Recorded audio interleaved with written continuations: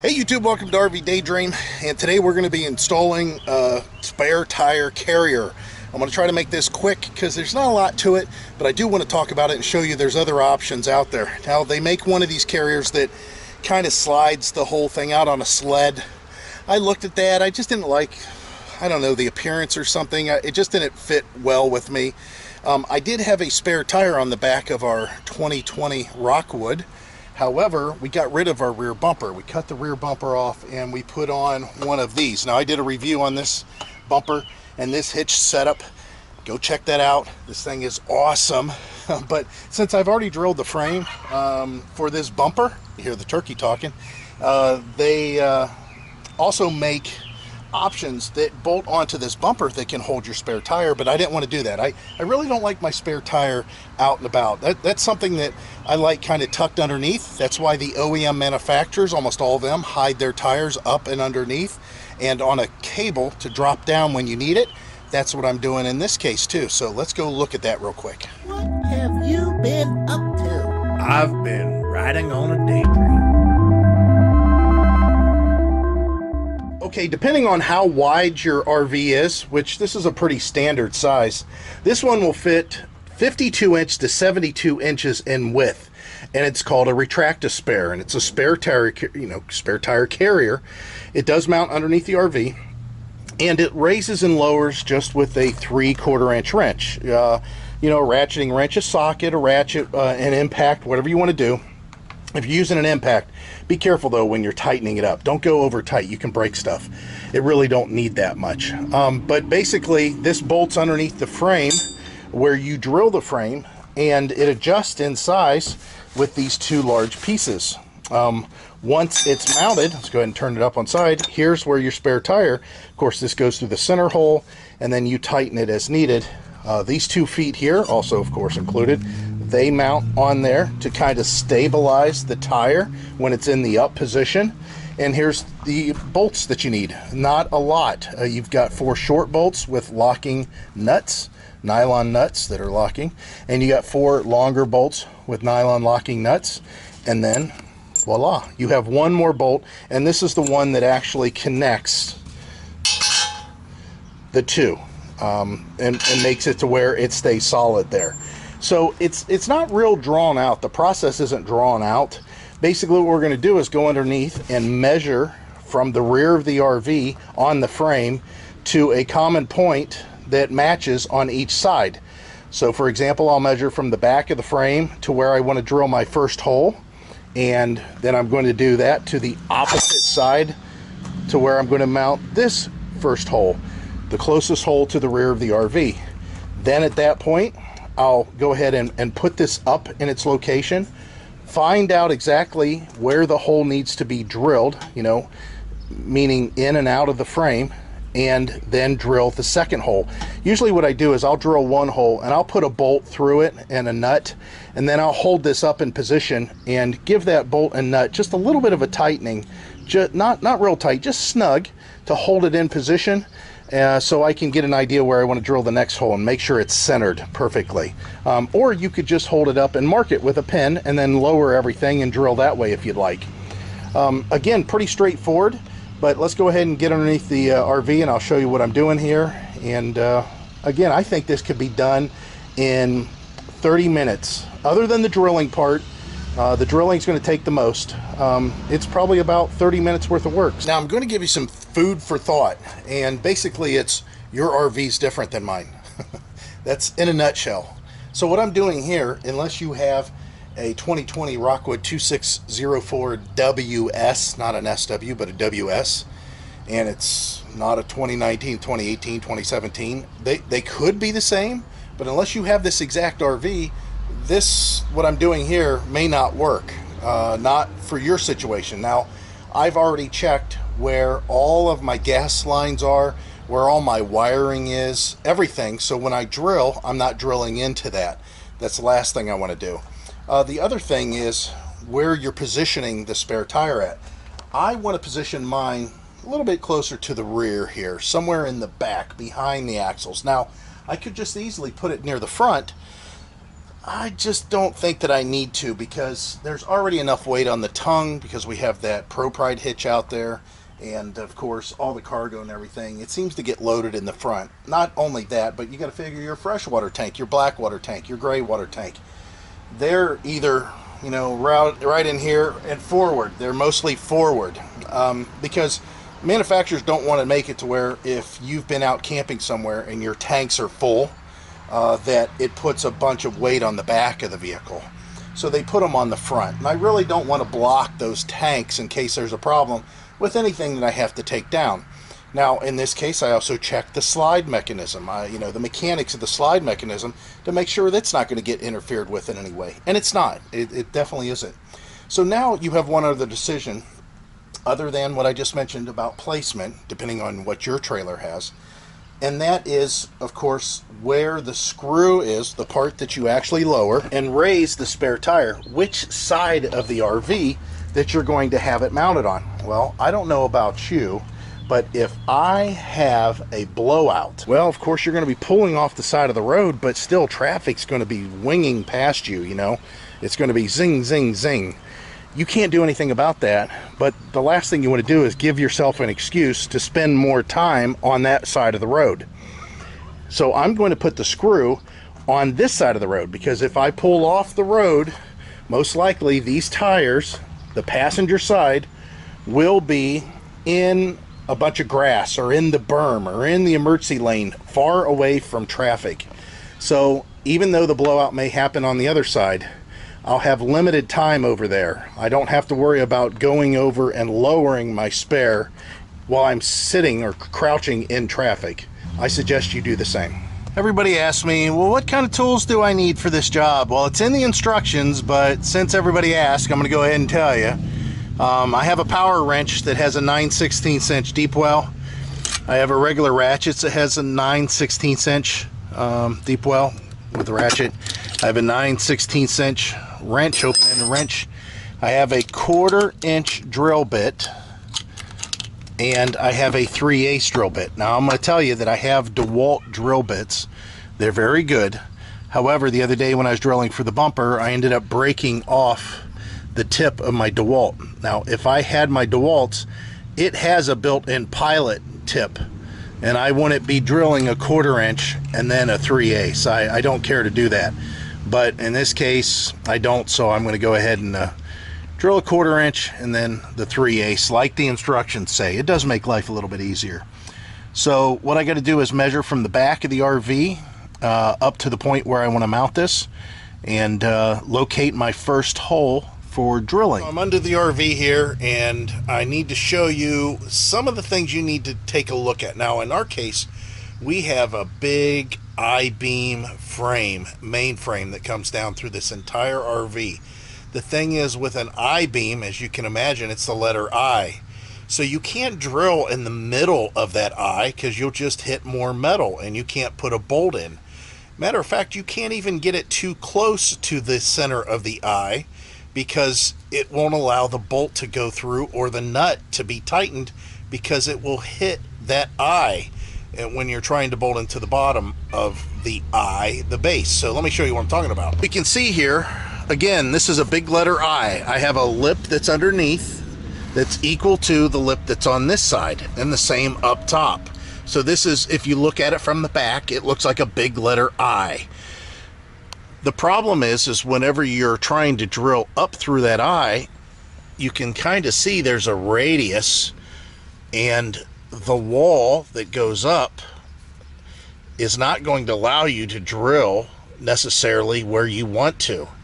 You need to drill close enough to the edge that will allow the bolt and nut to go through and be engaged fully.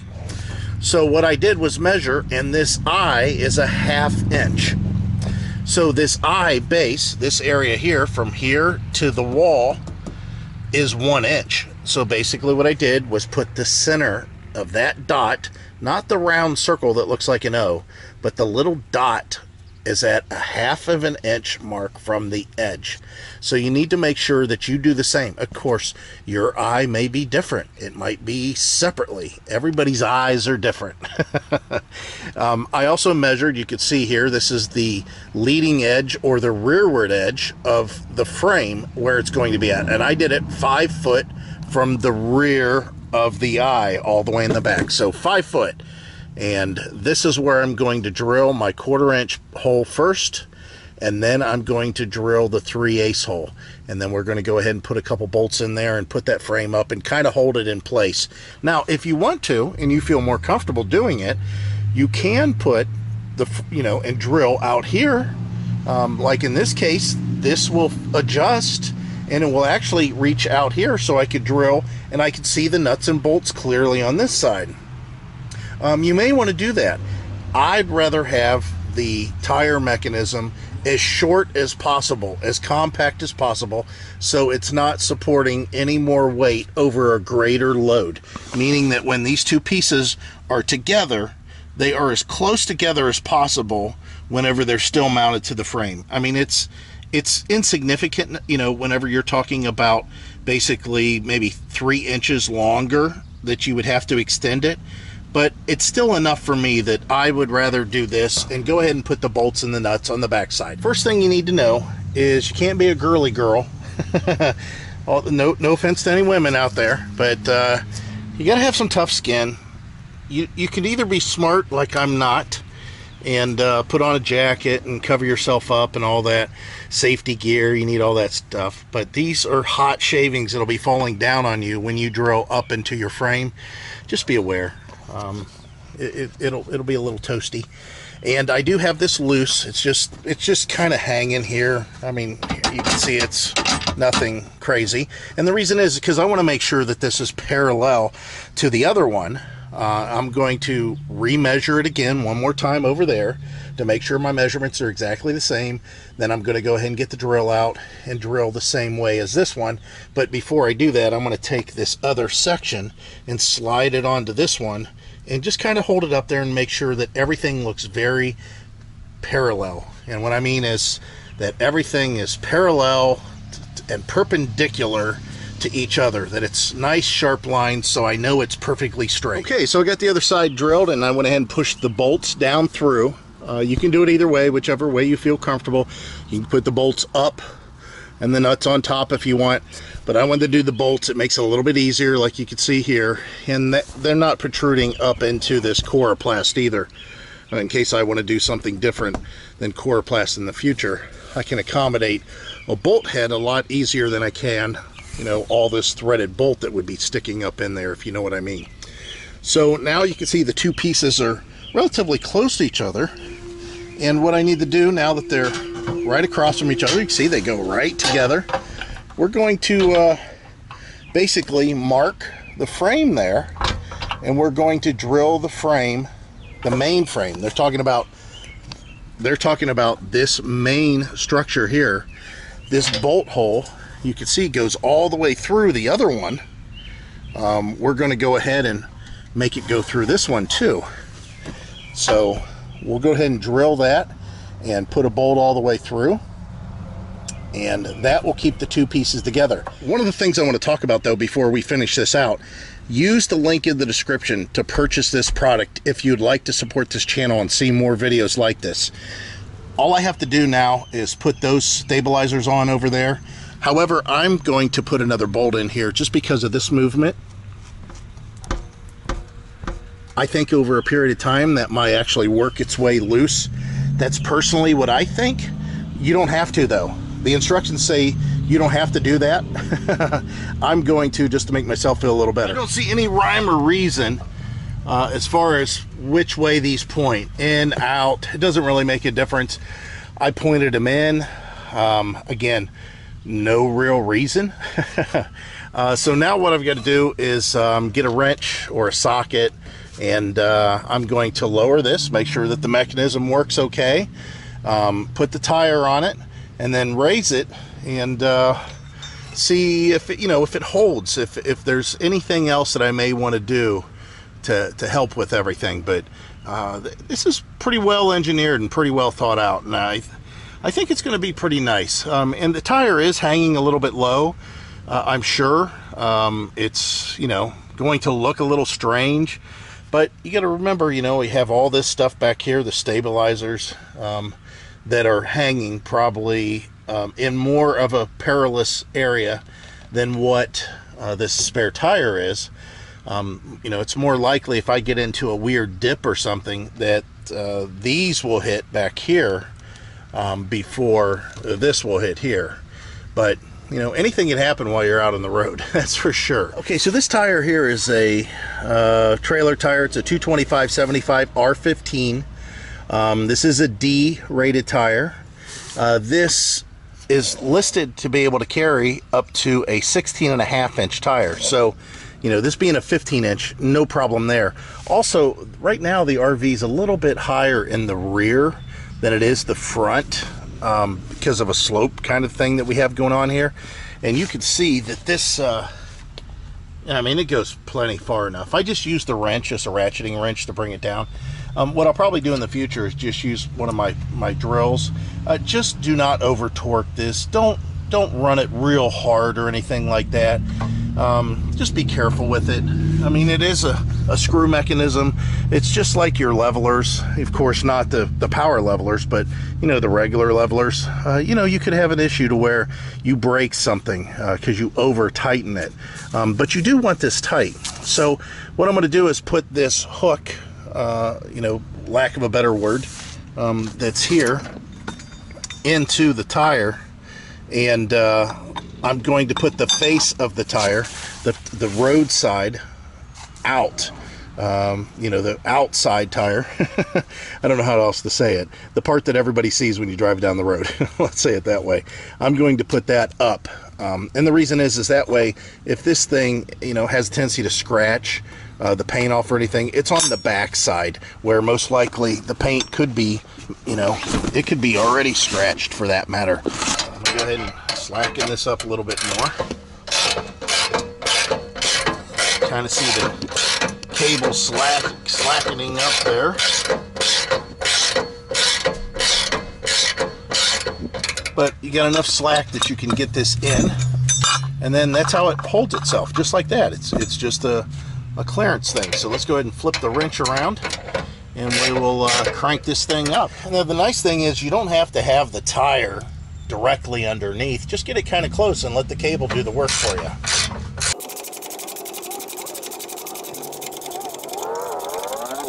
You can see the tire's going up a little bit crooked. Just reposition it. Now, I'm not working this exceptionally hard. This isn't, you can kind of see here, I'll do it slow so you can get an idea. It's not difficult. Tire wants to spin, that's fine. The cable is a wound cable. So if it spins on the way up, that is fine. Again, if you want to use your cordless drill for this, I don't blame you. I just want to be able to feel it this first time to make sure that I don't have any weird tension or anything, any binding. I want to feel it, you know, going up and down the first time manually. You can see it's kind of bouncing around a little bit. We'll go ahead and make sure it's centered for the most part, which it should kind of center itself. I mean, it is gravity that's holding it there. And that is it. It's locked in there pretty good. Let me just give it a little bit more of a snug. That's it. I mean, it's hanging down. You can see that it's hanging down, but I don't think it's going to be any lower than anything else. So let me put the stabilizers up and we can get an idea how far it looks at that point, as far as how far down it appears. Well, it doesn't appear to be too low. It just looks funny. I knew that it would look funny whenever I was doing this initially. I think it looks all right.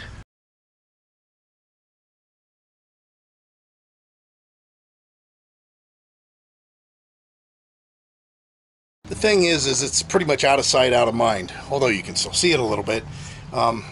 It's not OEM. But I'm glad that it's out of the way and it's being secured. As long as everything stays secure, I'm good with that. I'm going to be glad that we've got a spare tire that is there when we need it, and it's not taking up any space in the back of the truck like the old RV was. I had that spare tire in the back of the truck forever. Hope this helped out. Again, links down below if you could use those. I appreciate it. Help more videos just like this. And as always, guys, hope to see you out there. Bye.